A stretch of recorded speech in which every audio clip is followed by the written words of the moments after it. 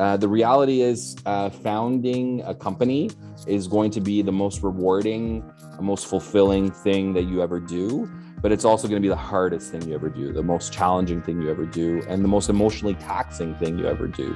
And having a network of like-minded people that are going through the same experience and can support you and challenge you and help you along this arduous but rewarding journey, I think is the biggest reason to join. Welcome to the SaaS Revolution show, Philippe Botteri and Varun Purandare from Accel. Welcome both. Hi, Alex. My pleasure to be here. Great to have you. Great to have you on the podcast. I think this is only probably the second or third podcast where we've had more than one person on the SaaS Revolution show. But both of the previous ones have been excellent and great sort of levels of interaction. So looking forward to this. And this is a SaaS Euroscape special because it's that time of year as we move into Q4 and autumn when the annual Accel SaaS Euroscape is presented and at SaaStock EMEA. So we're getting a bit of insight and teasers into that today before SaaStock EMEA, which is happening on the 12th to the 14th. So super excited to get some insights on what's happening this year in SaaS in Europe. Before we get into it, though, let's have a quick intro for both of you. For those that are listening that don't know anything about you, what's one fun? Tell us about yourself, and what's one fact that we may not know about you. Philippe, why don't you start? Hi, well, thank you, Alex, for inviting us to the show today, and very excited. We have been working hard in the past few weeks on the 2021 edition of the Euroscape, and the findings are quite extraordinary this year, and we look forward to presenting them to the audience in a couple of weeks. So I'm Philippe Botteri. I'm a partner with Accel based in our London office. I've been in venture for the past 15 years. So a lot of my work has been around cloud computing and SaaS. So in my before joining Accel, I started my venture career with Bessemer Venture Partners. So that was in 2006 in the Valley. So it was really at the time where the burst of SaaS. That was a time where you basically had to convince people that cloud was not a fad. And so this gave me the chance to invest in Gen 1 SaaS companies like Cornerstone On Demand, Eloqua, or Intact. And then since I joined Accel in 2011, I've focused a lot of my time looking for cloud companies born in Europe. It's been incredible to see how this ecosystem has grown in the past 10 years. And so I've been fortunate to invest and work with companies like UiPath on the automation side, Chainalysis, which is a crypto forensics company, Doctolib in France, which is an operating systems for doctor. They're now expanded in other European countries. Also work also on the board of a company called Snyk, which is a leader in developer first security. And several others. So it's been for me a privilege to be part of this European cloud ecosystem for the past 10 years.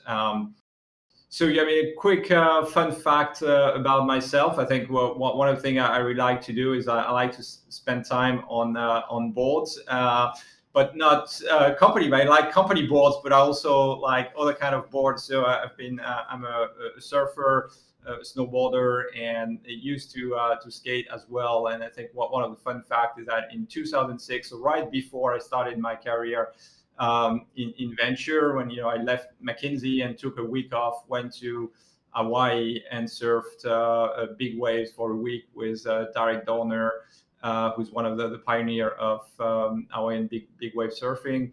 And now I have the surfboard in my office in London at Accel. Amazing, thanks for sharing this. Maybe I'm too much of a wuss, but when I think of like surfing in Hawaii, first thing that comes into my mind is sharks, and maybe I shouldn't do that, but perhaps not so much of a problem. Well, I was more scared by the size of the wave than the sharks. Sharks feel like a different problem, like you're more focused on surviving in the waves. Good stuff. Well, maybe any problem where, like, thinking about surviving, whether it's sharks or waves, I just keep myself in the comfort of my house, or maybe I should be more adventurous. But what about yourself, Varun? Tell us a little bit about yourself and a fun fact also. Absolutely, and thanks again, Alex, for having us on the show. So, like Philippe said, frankly, Philippe used the example of how cloud and SaaS has evolved in the last 15 years, and I've been in venture now for the last nearly 4 years, and just seeing the sort of burst of companies and the growth in the ecosystem in these last 2 or 3 years has been frankly amazing. Like Philippe, funnily enough, I also started out my venture career with a brief stint at Bessemer, and then have been with Accel for the majority of it for the last 3.5 years. In terms of a fun fact on myself, so I actually played tennis at a state level and briefly at a national level growing up as a kid, but soon realized I was no Federer, no Nadal, and eventually gave that up to pursue my studies. So whenever I do get a chance in London, I'm always game to play. Great stuff. Well, we're talking about the Accel SaaS Euroscape today, as we say, which is coming up at SaaStock EMEA. And Philippe, this is going to be the 6th year now, I believe, that you're presenting this and revealing this at SaaStock, which we're honoured for. So when are you presenting? What is it? Tell us a little bit more, again, for those that haven't heard of the Accel SaaS Euroscape. Yeah, I mean, I think just going back to my history in venture. I mean, when I started in venture, I really in the US, really focused a lot of my time on cloud and SaaS. In that period, 2006 to 2011, that's where basically the ecosystem started to get created and gaining momentum in the US. And then at this time, I started to see something happening in Europe, investing in a company called, Criteo, which originated from France, ended up being listed on the NASDAQ. So I saw that something was happening in Europe at the time. And then when I got the call from Accel, I mean, it was a global platform. And I think that was super important for me because, I had, the strong conviction that to be successful in venture, I mean, you need to back global companies, and to back global company, you need to be global yourself and be able to give them like the full benefit of a global network. And so I love the partners that I met there, and decided to in 2011 to go back to Europe. And one of my big questions when I moved is like, I like to invest in cloud companies, but what is really how many cloud companies did you have in 2011 in Europe? And the answer was unfortunately not that many. So I when I started in Europe, several of my initial investments were in marketplaces, like BlaBlaCar and in France, Fiverr, in Israel. And then in 2013-14, that's where we started to see the first cloud companies starting to emerge in Europe. And my first investments in a cloud company in Europe was PeopleDoc in 2014. Then 2015 was Doctolib and Algolia. So I started to see at that time that something was really starting to happen. And then in 2016, I said, well, we have to put Europe on the map, the European cloud ecosystem on the map. And that's when I say, okay, well, let's take stock of where we are in 2016 and let's talk about, these companies that are emerging, because no one was doing it. And everyone's saying, software companies, they're all from the US. And I didn't think that this was true, because I was, seeing something in Europe. And that's why we, at Accel, we started the Euroscape and kind of say, well, let's create this list of the top 100 companies out of Europe and Israel, and show that Europe and Israel are actually active in the global cloud ecosystem. And at the time in 2016, a lot of questions of the journalists were around, well, can Europe generate $1 billion software companies? Because that never happened in the past. And that sounds it sounds interesting, because if you look at, just in 2020 there were 25 European and Israeli cloud unicorn, including UiPath, which was privately valued at the time north of 10 billion. In Europe last year had generated more than 10 public companies. So in the past 5 years, so much has changed, right? And when you look back at what was happening in 2016 and where we were last year, like, it seems night and day. And just to give you an idea of magnitude, like in 2016, the 100 Euroscape winners had raised $2.5 billion. If you look at the same number in 2020, it was 14 billion. So it's like 6x growth in 5 years. So we've seen an exponential growth of the ecosystem. Seems to have radically changed. And and for me, like, I can't be happier than that, because looking back at this 2013 14 days, we're like, well, something's gonna happen, we feel it, but we really want it to happen. And today we look back and say, well, now it has really happened. And so if we look at the the 2021 edition and what we've been working on in the past week with Varun, so we'll basically look back at what happened in the past year in the public and private cloud market. What was interesting is last year, so we focused the title on Decacorn, call it Decacorn Unleashed, because that was the first time that actually there was private cloud Decacorn emerging from Europe with UiPath. I think this year we're going even 2 steps forwards by asking the question, really, is Europe on track for global dominance on cloud and SaaS? Yeah, I mean, it's a bold statement, a bold question, but we'll go through the data and we'll let the audience judge if we are too bold or not. The other thing we'll do is, like, we'll dive into the different hubs and see which one has been growing faster or slower. And in particular, I'll do a specific zoom on Israel, which has been super high performing in the past year. So all this will be presented live at SaaStock on October 12th. Exciting. I'm looking forward to either hearing the answer or making up my own mind on whether Europe is on track for global dominance. And yeah, I mean, from what we've seen, I think over the last couple of years, it could be, but let's wait until the 12th to make up our own minds. And Varun, what does it mean for a SaaS company to make the Euroscape 100? Yeah, no, that's a good question, Alex. But before I answer that question, it's worth just spending some time explaining the methodology we use in order to get to the Euroscape 100.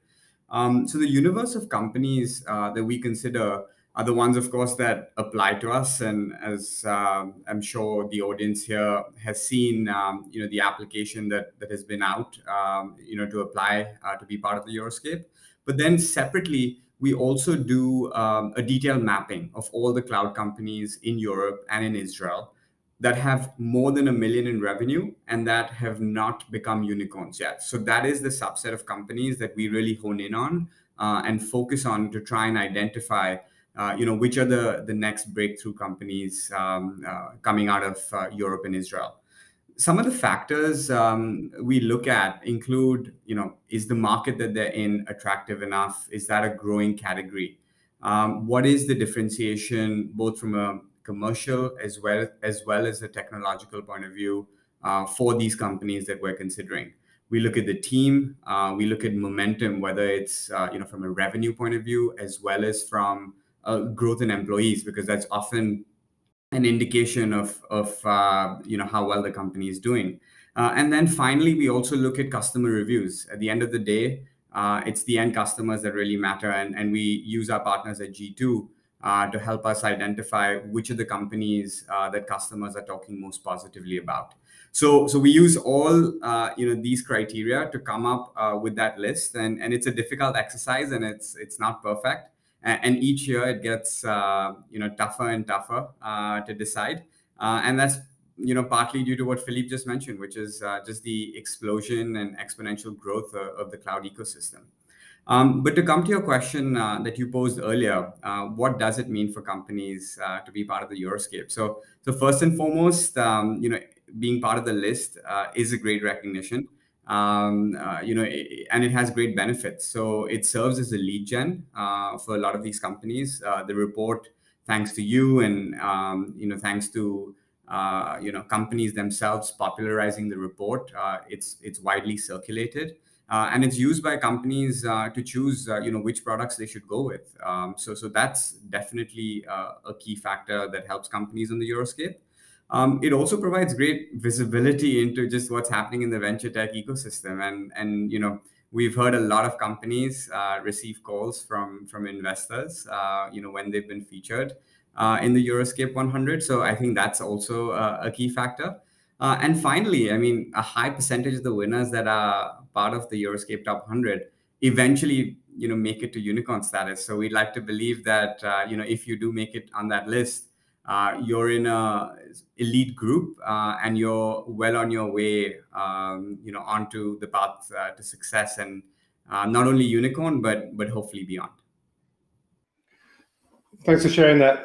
And so if you get within the Cloud 100 and you make it to kind of this year's list, and on October the 12th, you see a number that you don't recognize, it could be an investor that's just seen the list that's calling to invest in the next round, potentially. Or it could be somebody chasing debts. So you never know, you have to play roulette. Good stuff. Well, Philippe, what are some of the key learnings that the SaaStock EMEA attendees will get from this that they possibly apply to their business?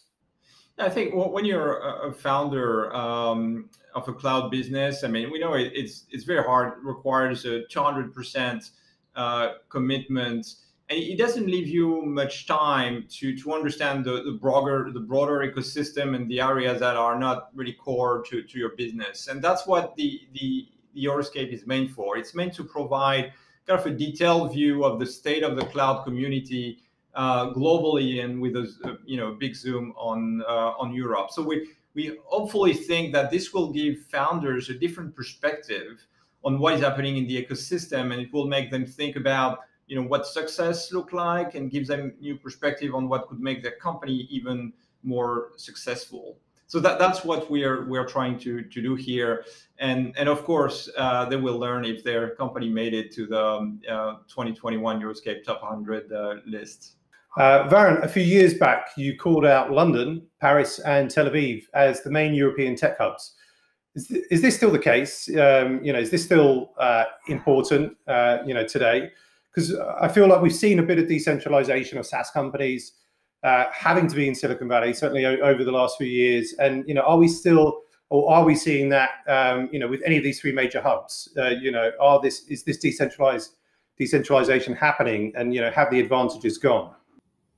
Yeah, no. So I think, Alex, decentralization is most definitely happening. Especially with what we've witnessed in the last 18 months. That's definitely unquestionable. But we actually think that this is one of the key strengths of the European tech ecosystem. So in last year's Euroscape, out of the top 100 companies that we featured, these companies came from 34 cities and 21 countries. So, if that's not decentralization, then I don't know what is. But and I think this really goes back to the mantra that we believe in at Accel, and that is that success can come from absolutely anywhere. And we see that, most definitely in the European ecosystem. Now, to your point, a few years ago, we had said that the likes of London, Paris, Tel Aviv, even Berlin, are centers of talent. And we do think that they will be and will continue to be huge magnets for talent. And when this talent typically aggregates in one location, like we've seen in these big cities, we see a cross-pollination of ideas and several tangential benefits that come out of having so many folks in one concentrated area. Now, given the pandemic, I think it'll be really interesting to see how this new form of remote work, distributed work, will affect the dynamics in these big cities. But alluding to what I said earlier, which is, Europe is best placed in many ways compared to other geos to handle this change. just given the nature of how a lot of the European companies were built pre-pandemic, and how a lot of them needed to have dual offices, whether it was one in the US, one in Europe. So we're really positive that this could be an outcome that Europe and the companies born out of it can take advantage of. Philippe, who are some of the rising stars in European SaaS? And what is it about them that makes them the rising stars? Sure. I mean, what is Alex? What is remarkable right now, and that something we didn't see 10 years ago, is that Europe and Israel have really proven that they can generate global category leaders. I mean, it's interesting because if you look at the 2010, 2012 timeframe, a lot of the companies, tech companies emerging from Europe, were on the e-commerce marketplaces side, and there was a lot of talk about, well, all these European companies, they basically look at something successful in the US, try to replicate it in Europe, and they were like the so-called, copycats. And in software, obviously, you can't do that because software is more global by nature. And so if you want to be meaningful in software, you have to create your own category. You have to be a category leader, and you have to be a global category leader. And it's been very exciting to see that actually in the past few years, Europe has been able to generate these cloud giants, which are worth now several $1 billion. I mean, from UiPath and Celonis on enterprise automation, hoping for virtual event platform, Snyk, which is the leader in dev-first security. We've seen like how Europe have really been at the forefront of cloud innovation, and to me that's super exciting. So I understand, like, obviously you're anxious to hear about who are the companies we're going to unveil in in the 2021 Euroscape, but unfortunately the listeners will have to wait a couple more weeks for that. But I can share some of the traits, I think, which highlights the winners. I think the first one is that these are companies that are addressing a very large market, which is ripe for disruption. I mean, they are building a platform which basically addresses a pretty wide range of customers across size, across verticals. And that's, I think, one of the first characteristic. The second one is the relentless focus of these companies on making the perfect products, on making a product that is really loved by customers and really differentiated versus competition. I think this focus on products, especially at the early stage of the company, but not only, even it matters a lot as you scale, because that's what's gonna drive your net retention rate over time. So that's really a key attribute. The third one, I think, is timing. You don't have to be right, but you have to be right at the right time. And usually there is an inflection point in a market which kind of drive the adoption. I mean, if you think about it, kind of COVID was that inflection point for Zoom, right? Something that drastically changed the curve of your growth. And there is obviously a bit of luck for that, but there's also a bit of strategy, because if you may be right, but then if the market is not here, it's all about building this, evangelizing the market and waiting until the time is right to really start to invest heavily in your go-to-market. And the last one, but obviously the most important, I think it's all about the founding team and their global ambition. I think what has really changed in the past few years in Europe is that now founders, they don't want to create a company for their country. They want to create a global winner, a global company. And we've seen the level of ambition of the European entrepreneur really rise, exponentially with the growth of the ecosystem in the past few years. So all these are kind of the characteristic that many of the winners on the list share. Awesome. And there seems to be, like, the market seems to be really healthy in terms of like a lot of capital right now, a lot of money going in. And is it true that VCs can't deploy this fast enough? Philippe, what are your thoughts around that? Well, I mean, what is true right now is that there is a lot of capital on the market.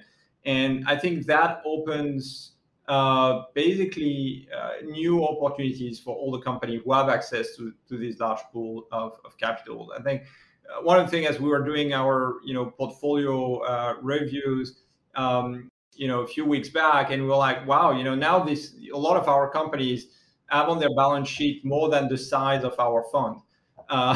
And this is something that, if you picture 5-6 years ago was like, 5-6 years ago, a $70 million round was a very big round.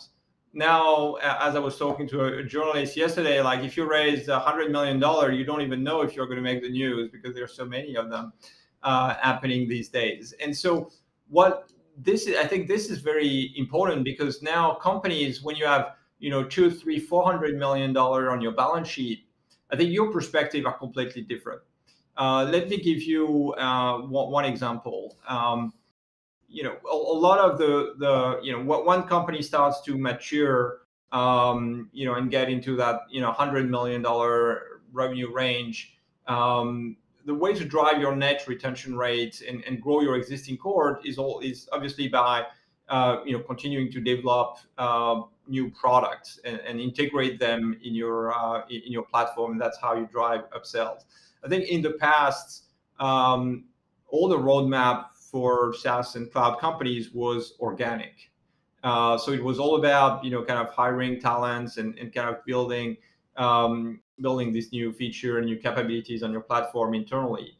But now I think the world has changed, because with $400 million or $300 million on your balance sheet, now you can think about making acquisition and buying a company for $50 or $100 million, knowing that part of it's going to be cash, part of it's going to be equity. But if the largest round you have raised is a $70 million round, putting $30 million for an acquisition doesn't sound like a very smart choice. But if you've raised $400 million, then putting $30 million in acquisition of cash, is probably a no-brainer, because that means you can acquire a product that you can integrate in your platform, and it's a good fit. You can upsell it very quickly to your customers. So this is really changing the dynamics of the growth of these companies. I mean, just to give you a couple of examples, Snyk has made several acquisitions, including Voice ID and Deepcode.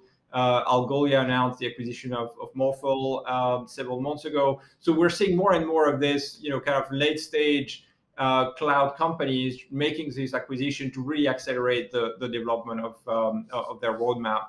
And that's something that didn't really exist in the past. But just to get back to your question, I mean, yes, there is a lot of money flowing into the ecosystem.